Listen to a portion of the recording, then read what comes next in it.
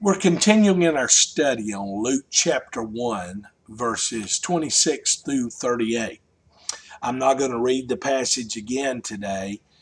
You can pause and read it again if you would like, but we read it in our introductory study in the previous video to this. But we're talking about the birth of Jesus and the Annunciation when Gabriel came to Mary and told us that she was going to have a baby. The things that Gabriel said to her are very revealing about the identity of Jesus. And I reminded you that we're going to talk about who Jesus is because that's what we learn in this passage of Scripture. So let's talk about one of the things that makes Jesus who he is. He is great in his sonship, the fact that he belongs to God as a son. The great fact given by Gabriel to Mary is that this baby you're going to have is going to be the Son of God. The first thing that makes Jesus absolutely unique from every other child that was ever born, that makes him unique from every other individual who ever lived is, Gabriel said, he will be called the Son of the Most High. That is a unique statement made about Jesus and made about Jesus alone. Think about the uniqueness of it. You read through the Bible and you'll come across the phrase Son of God several times. You may remember when God created Adam. The Bible said that Adam and Eve were sons of God. If you keep reading through the Old Testament, in the book of Genesis, you'll see a place where the angels were called the sons of God. You and I are often called the sons of God and the children of God. And in a sense, yes, we are all children of God, in the sense that God is our creator and he is the heavenly Father of us all. He did create the world and he created all of us. There's another uniqueness, though, about our sonship, and that is that those of us who have trusted Christ as our personal Savior, by faith and through grace, we've become children of God by being birthed into his family, and we become heirs to all the riches of our Father. But when the Bible says that Jesus will be called the Son of the Most High, that's different than every other time the Bible talks about people being sons of God. As a matter of fact, there's a little absence of a word here in the text, in the Greek language, that makes it unique. There is no article in front of the word son. In other words, it doesn't say Jesus will be a Son of God. He is going to be the Son of God. John said it this way in John chapter 6, verse 13. He said, he is the only begotten Son of God. The angel Gabriel said to Elizabeth in our passage, when she said, how can I have a child? I'm not married. I'm a virgin. I've never had a sexual relationship with a man. The Bible says Gabriel said to her that the Holy Spirit would come upon her and the power of God would overshadow her. You may remember in the Old Testament that when the children of Israel were in the wilderness, coming out of Egypt to the promised land, a cloud used to guide them, and it would be a shadow or a covering to them. The Bible says somehow in a mysterious way that God came like a cloud and overshadowed her. And in a mystery, this young virgin maiden girl was overshadowed by the presence of God, and God would place his very self in the womb of this young girl, Mary. Now, we're going to talk a little bit about the virgin birth because that's here. I believe it is a very important doctrine of the Bible that is absolutely crucial and critical to the message of Christianity. It's not just a side note, but it is a part of the main Christian message that Jesus was born of a virgin. If you take away the virgin birth of Jesus, in essence, you take away the deity of Jesus. You see what? Jesus was born of a woman. That makes him a man. And a man needed to die for us as our substitute. But God implanted himself inside her, and that made Jesus God as well. And we didn't just need a man to die for us, we needed God to die for us. So the Holy Spirit overshadowed her and planted the seed of himself in her.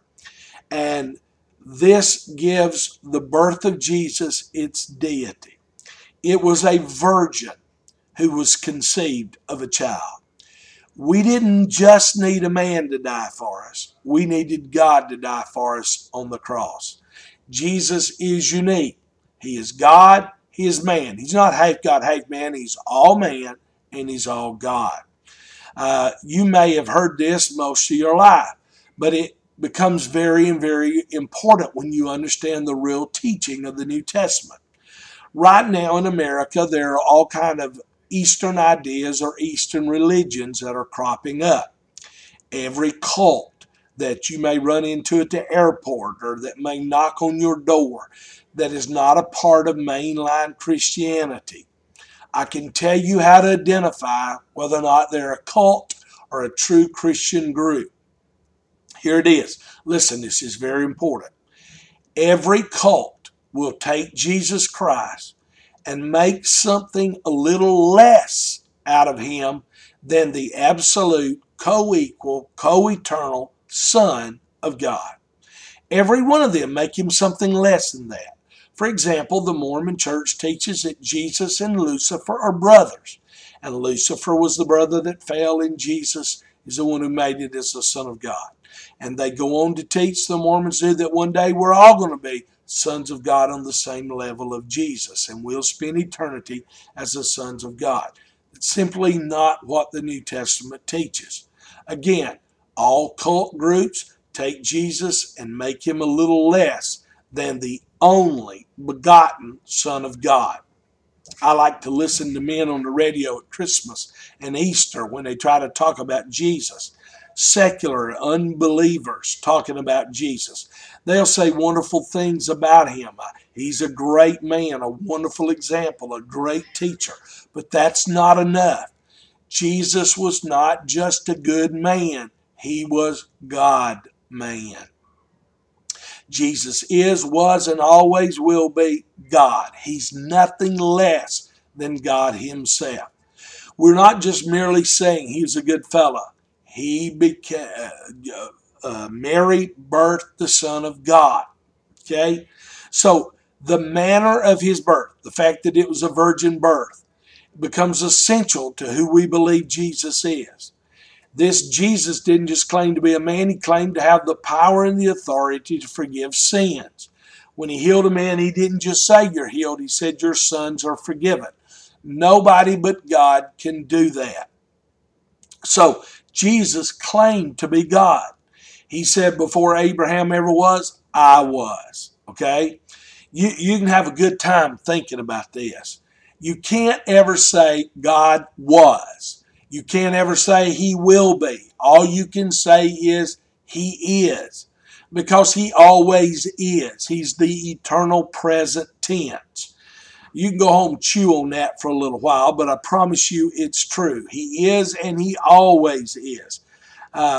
He said before Abraham was, I is. Okay? He said I am. That's what he told Moses in front of the burning bush when he said, what's your name? He said, I am. Okay? He was not just giving him a name. He was telling him what he is. I am God. Always will be, always have been. You know, Jesus. Somebody said to Jesus, are you claiming to be greater than Abraham? And he said, before Abraham was, there I am. So if Jesus claimed to be God and he wasn't, then he's not a good man and he's not a truth teller. He's either the Lord, or he's a liar, or he's a lunatic. The Bible says in John chapter 1, in the beginning was the Word, this means Jesus, and the Word was with God, and the Word was God. That's referring to Jesus, okay? Jesus was never created. He was not a created being. He has always existed. Jesus says, I am. Now, I know that's a little hard for us to comprehend, but it's truth. 2 times in the New Testament, God speaks out of heaven and verbally declares that Jesus is the Son of God. You may remember when John saw him walking by the Jordan River, John stopped preaching right in the middle of his sermon and said, Behold the Lamb of God that takes away the sin of the world. And Jesus came to John and said, Baptize me. And Jesus said, No way. I'm not worthy to do that. But Jesus said, Go ahead and do it. And he did. And after Jesus was baptized, the Bible says that the Spirit of God descended from heaven in the form of a dove. You've got the Trinity in one spot, the Spirit coming like a dove, the Son standing in the water as a man, and then the Father, God out of heaven, says, This is my beloved Son. What a great day that would have been. So Jesus is unique. The Bible says, God said, This is my Son. Hear what he has to say. Romans 1 verse 14 says, when Jesus was resurrected, he was declared to be the Son of God according to the power of his resurrection. Nobody stood in front of the resurrection to raise Jesus. He raised himself. Okay? So what we're talking about today is the identity of Jesus. He is the one and only begotten Son of God. That's what makes Christianity unique. We'll finish looking at what Gabriel said in our next lesson.